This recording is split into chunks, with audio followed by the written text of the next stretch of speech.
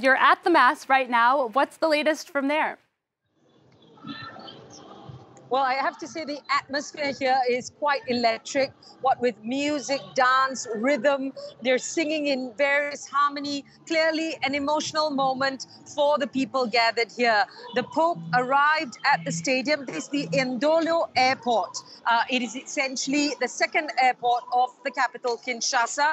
And the local authorities have said that they estimate that over 1 million people are currently here at this special mass that has been arranged, presided over by Pope Francis in order to celebrate his arrival here. The first time that they're seeing a papal visit in some 37 years.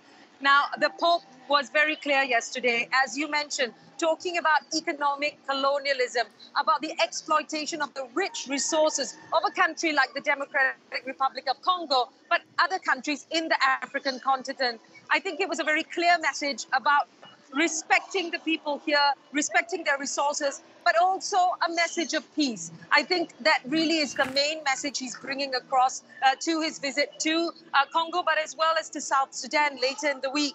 Peace and reconciliation, understanding that these are two countries that have long-standing conflicts. Here in Congo, it's in the eastern part of the country where more than 120 armed groups are fighting the authorities here, as well as each other for resources and power within that part of the country. Now, one of the main groups involved are the M23 rebels, a group that has carried out attacks in recent weeks. And the UN estimates some 5.7 million people have been left as internally displaced, forced from their land, forced from their source of food as well. And so they're dealing with issues such as hunger. So now those are some of the issues that the Pope will talk about when he meets some of the victims of this violence later today. But for the moment now, here it's a moment of celebration for Pope Francis, a chance for the local faithful to see him up close and